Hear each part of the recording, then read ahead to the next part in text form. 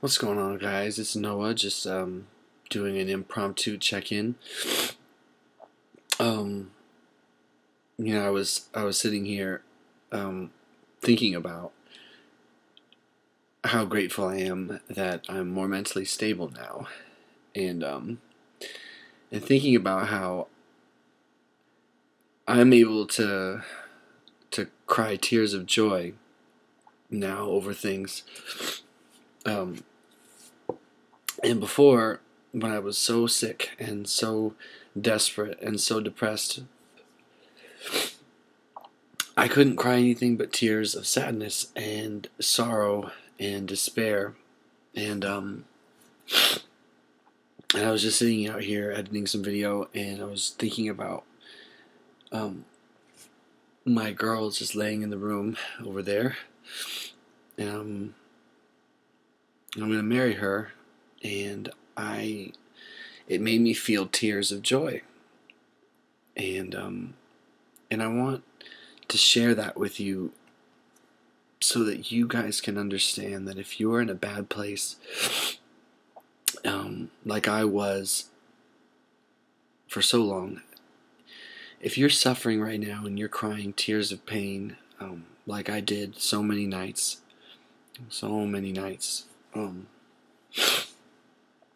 I want you to know that it won't always be that way, and that you will cry tears of joy someday. And it won't be easy, and it won't go as fast as you want it to, or as fast as you need it to, but it will happen. So long as you stay alive, you keep doing the next right thing, and you don't give up, no matter how bad it hurts.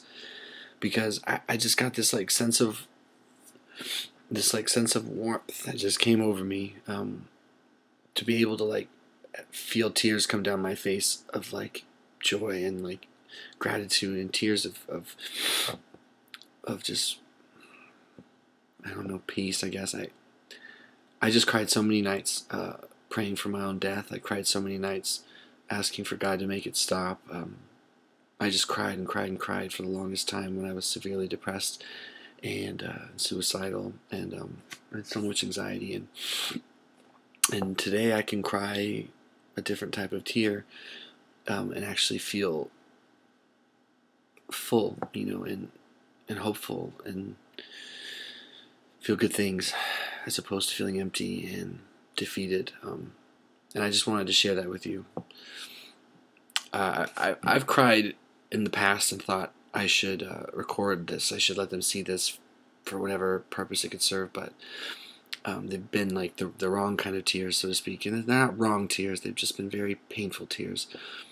And I just caught myself crying, and I was like, oh, I should turn on the camera. And I feel myself drying up now, which would make sense, I suppose, to not just keep crying. But I just wanted to share that with you, because this channel is, of course, a documentation of my life, of my beliefs, of my philosophies, of my experiences,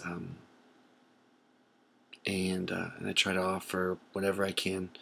But at the end of the day, this channel is about helping other people, and it's about helping people that are suffering and giving them a little bit of hope, and making sure they know they're not alone.